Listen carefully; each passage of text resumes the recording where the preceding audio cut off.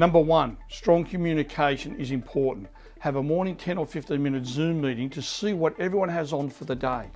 Number two, ensure there is consistent routine and schedules followed. For example, have everyone email in every afternoon the wins for the day in a group email. Number three, make sure your team knows exactly what KPIs they will be measured on and how.